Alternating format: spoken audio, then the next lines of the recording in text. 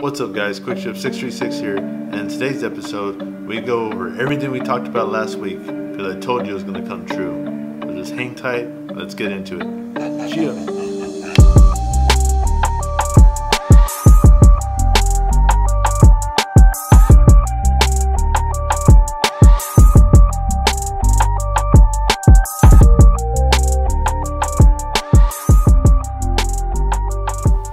What's up guys? Hope you guys had an amazing weekend. Let's go and get this week started with some World Superbike news. So I believe I called this last week or 2 weeks ago when I did the other Motocast. What do you think? Should we run the clip?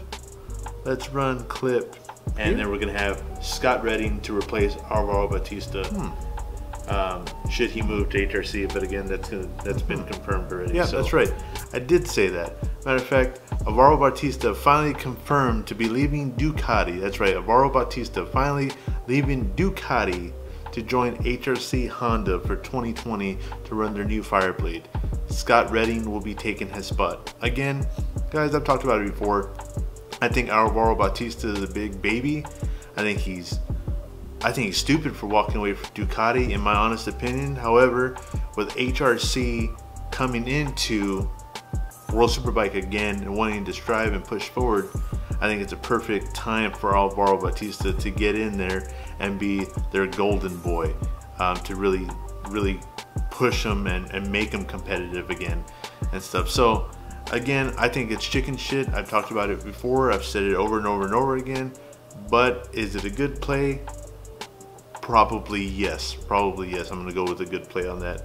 But Scott Redding is no slouch himself, so he'll be coming in for Ducati, and I bet you anything, it's probably going to give Jonathan Rea one hell of a run for 2020. I'm Pickle Rick! Now to hop right into MotoGP, a lot going on, a lot of switching teams, just all over the damn place. Man, it's going to be real hard going into 2020 because there's so many people jumping manufacturers and stuff like that. You almost just have to ride, stay for the rider, basically. We have Johann Zarco departing ways with KTM after only 1 year with the manufacturer. I'm reading my notes here, and this is pretty specific. So he annihilated on the Yamaha Tech 3. When he came out in MotoGP, he freaking rocked it. Just asserting dominance in MotoGP like he had in all the previous classes. So I was very excited to see him come and really do so well. But on KTM, it just never really materialized for him. So it's unfortunate to see that because he is such a talented rider. But basically what he ended up saying right here is he just felt like he just couldn't really do it on that manufacturer. And that's what you hear. That's kind of a trend if you hear that, I can't really do it with that manufacturer. You look at Alvaro Bautista, the manufacturer. You look at everyone, it's the manufacturer. You can't do it with the manufacturer. Or Jorge Lorenzo, Cal Crutchlow, can't do it with the manufacturer. I wonder if that's more of a plea. I wonder if it's more of a cop-out than anything to say that I just can't do it right now with where I'm at. Be damned the manufacturer. I'm talking about where he's at, where they're at as a riding ability. And of course, I'm not a MotoGP rider. I don't know that. I'm just looking at the trend that you start to see here. Everyone cannot do it currently with their manufacturer. And of course, God bless his heart, Valentino Rossi, saying that he can do the best, that it's his fault that the Yamaha is not that good. Not that the Yamaha is not good, it's his fault that the Yamaha is not good. Maybe that's just a different way of speaking with the media. I'm not sure. That's just my take on it. Now, let's talk about some stupid real quick. A lot of stupid, right? There's stupid you learn from. And then there's just stupid that you don't learn from, and I guess you just never will. Stupid is, stupid does, Mr. Blue. Real quick, Danny Kent. Currently a BSB rider. Former BSB rider, that's right. So Danny Kent has been completely eliminated from his contract from MB Augusta, the UK team in BSB. Let me read this to you. So Danny Kent has been suspended indefinitely because him and his brother were allegedly collecting a debt with a 62-year-old man. Yeah. And when he found his brother in a tussle with this gentleman, Danny Kent then pulls out a knife. Doesn't say he attacked the man, but pulls out this knife that's well beyond a normal blade of a knife. Full-blown kitchen knife, to say that this is what he uses in his day-to-day job for work, to cut boxes open. Come on now. You can't do that kind of stuff when you're a premier rider like that. When you're all over MotoGP before, then you go to BSB and you're all over BSB. You just can't do that, guys. You can't act stupid, can't be stupid. But again, what did Forrest Gump say? Stupid is, stupid does, Mrs. Blue. That's right. Stupid is as stupid does. It's done. It's over. He's completely had his license suspended for any kind of motorcycle racing completely. BSB, his team dropped him completely. Read this right here, just to let you know. Danny was today given a suspended sentence by the court, and we cannot condone criminal activity of any nature, said the Bike Devil MV Augusta UK team principal David Tyson. He has been released from any further obligations he had with us. Guys, that's not fired with money owing back. That's full-blown shit can. That's full-blown, bitch, get out of here. We're done with you. We don't want to get seen with you. We don't want to have any business with you.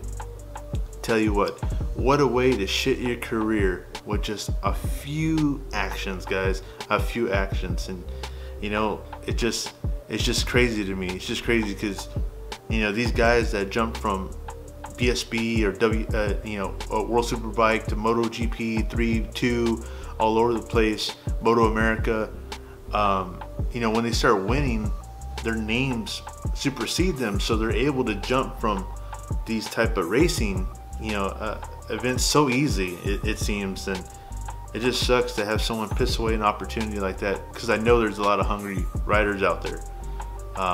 But then again, that's just don't be stupid, I guess. I don't know, man. Just dumb. Just dumb. He's back. I mean, kind of. So Jorge Lorenzo is back. Yesterday, they raced at Silverstone. Saturday, well, let's go back to Friday. In Friday practice, Jorge Lorenzo struggled the entire time from his back injuries they sustained a couple months ago. Still finding it difficult to get on the bike. I've talked about it before, where Jorge was just not too comfortable on the bike anymore. There was the talks about him leaving Honda and going back to Ducati.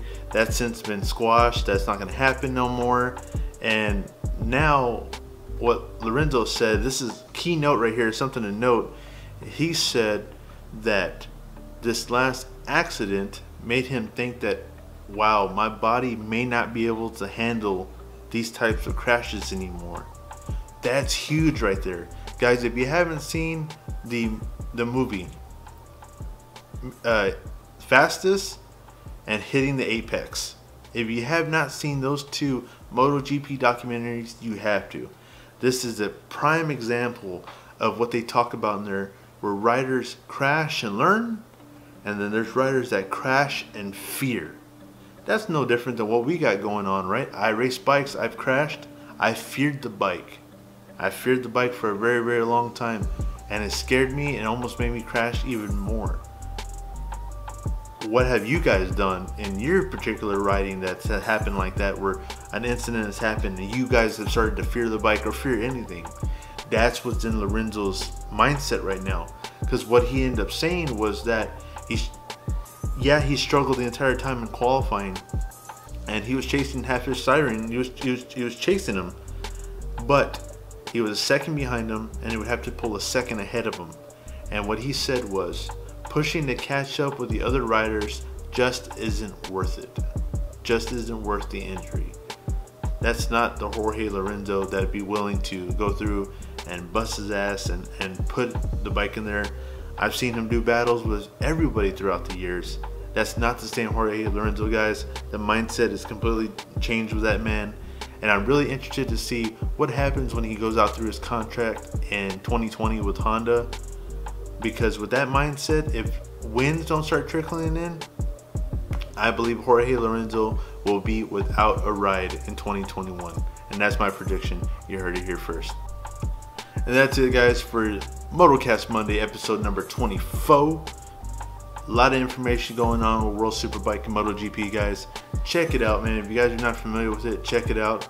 I'm telling you, just the off-track drama that's going on with the switching teams, the mindset of the riders, like we talked about with Jorge Lorenzo, the Danny Kent carrying a kitchen knife just to go collect money. Like, what the hell are we even doing?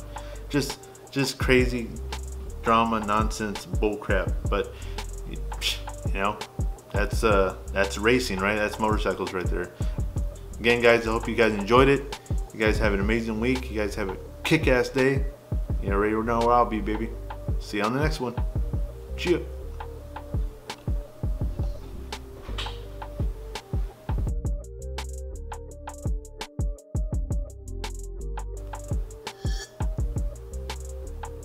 Rick, do you have anything to say? I'm Pickle Rick! I'm Pickle Rick! It's a good line. I'm Pickle Rick! Peace. I'm Pickle Rick! I'm Pickle Rick! I'm Pickle Rick!